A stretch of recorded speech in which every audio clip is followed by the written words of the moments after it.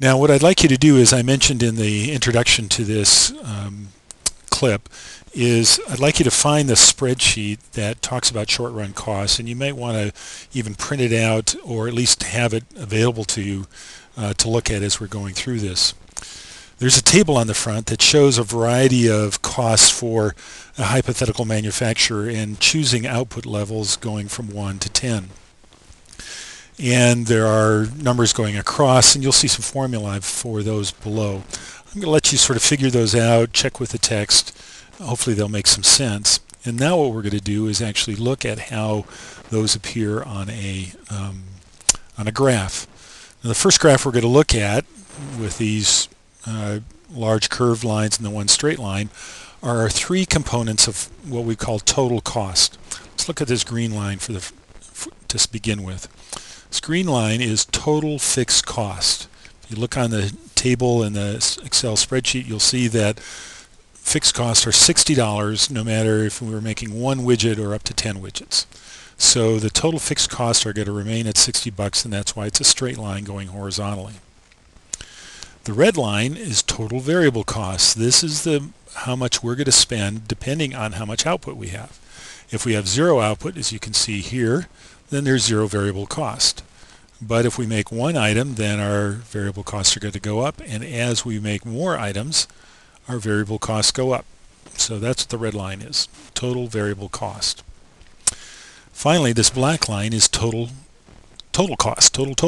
cost, and what this means is the sum or the combination of the variable cost of the fixed cost, the green line, and the red variable cost line. In fact, what we do is at every point along this red variable cost line, we just add the fixed cost to it, the 60.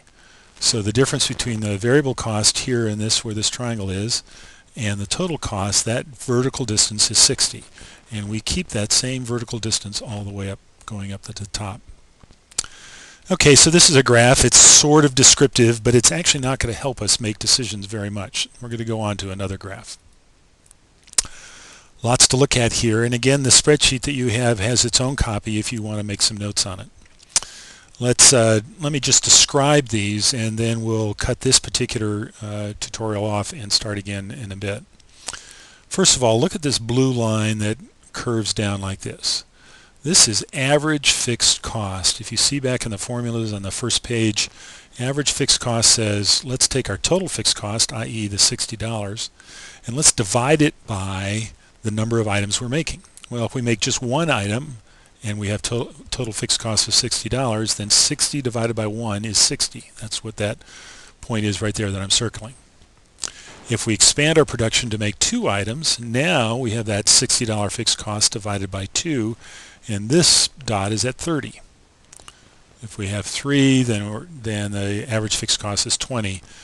Notice how quickly this drops, and then it kind of almost flattens out. It doesn't really flatten out, but it gets shallower and shallower. And this is just sort of an algebraic phenomenon that happens when you have a fixed cost thing and you're dividing it by a greater and greater number in the denominator. And you get this big drop and then this flattening out.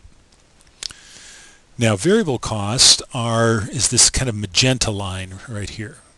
Is this kind of magenta line, and what this shows is that as we increase production, our average variable cost kind of goes down a little bit. Why might that be? Well, as you increase production, maybe you introduce some efficiencies into your system. You can make better use of specialization among your workers. Maybe you can get some volume discounts or something on your raw materials. So as your production increases, you enjoy a little bit of savings here in average variable cost. But at some point, average variable costs start rising. And that's because at some point in your production, trying to squeeze out 7, 8, 9 or so more items gets harder, less efficient, and sometimes your costs will start going up. Now if we add those two together, I'm going to ignore the red line for a second. If we add the blue average fixed cost line and the magenta average variable cost line, if we add those two together, we get the average total cost, and that's what this green line is. Notice how the green line drops pretty dramatically, and that's because two things are happening. First, in this sort of early low phase of production, the average fixed cost drops pretty drastically, and at the same time average variable costs are dropping. So if you kind of add those together, you can see that your total cost drops pretty quickly. After a while, however, the average fixed cost line doesn't drop as much, and at some point the average variable cost starts going up. So what we see in average total cost is this initial very sharp drop, then it starts kind of flattening out and even starts going up after a while. The final line is this red one, which is the marginal cost, and you'll see and remember from your reading, see on the table and then remember from your reading that marginal cost is the addition to total cost by making one more item. You make one more item, how do your total costs change? And they start here and then they go down, again some efficiencies, and then at some point some inefficiencies creep in and they start going up. The marginal cost line is going to end up being a very important line for us when we're making decisions about how much we're going to produce. We're going to save that for the next clip.